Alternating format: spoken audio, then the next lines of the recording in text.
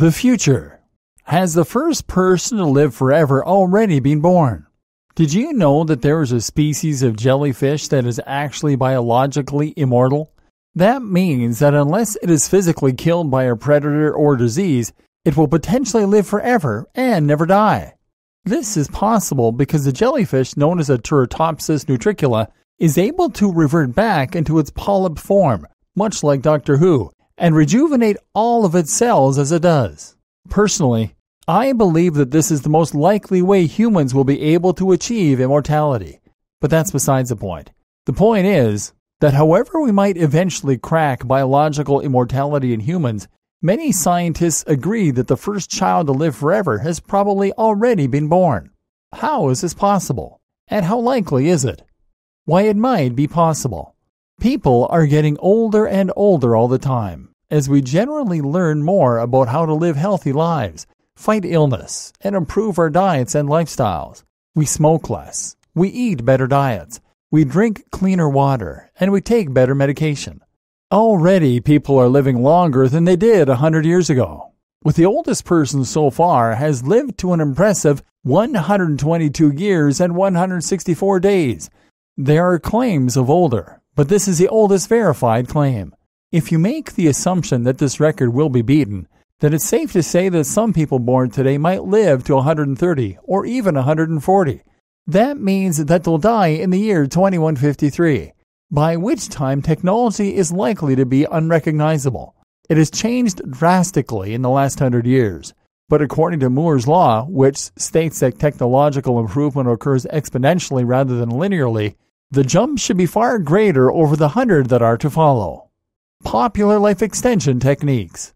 During this time, it's highly likely that we will see medicines and technologies introduced that can extend our lifestyles. Already there are many signs that this may be the case, and many candidates for the technologies that might do this.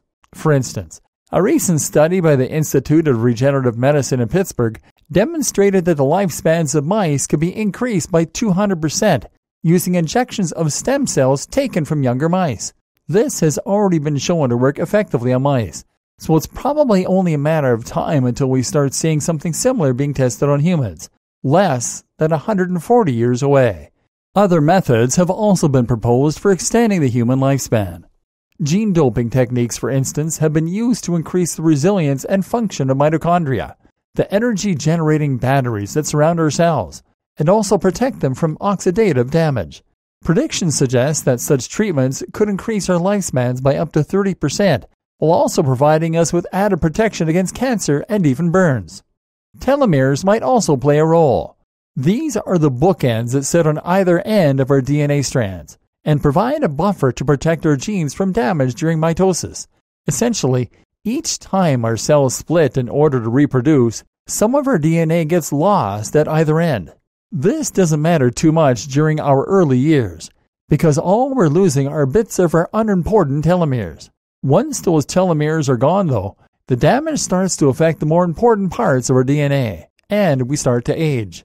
Methods that could rejuvenate those telomeres, then, might well stand a chance of also extending our lifespans.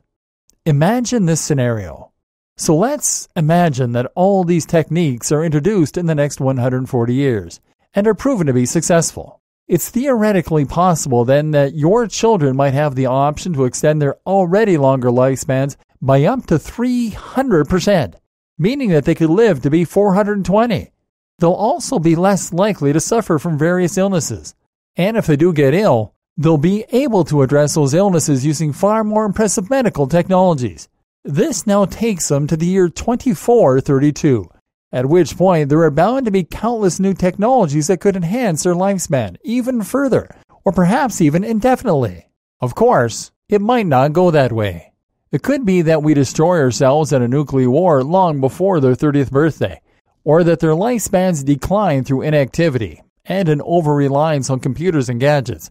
But still, it's rather amazing to think that theoretically at least, the first immortal may well be among us. And even though it's rather unlikely, that could even be you. Of course, in the meantime, you need to do everything you can to keep yourself healthy and youthful for as long as possible. Follow the advice in this training. Live by it. Swear by it. It might just help you to live forever.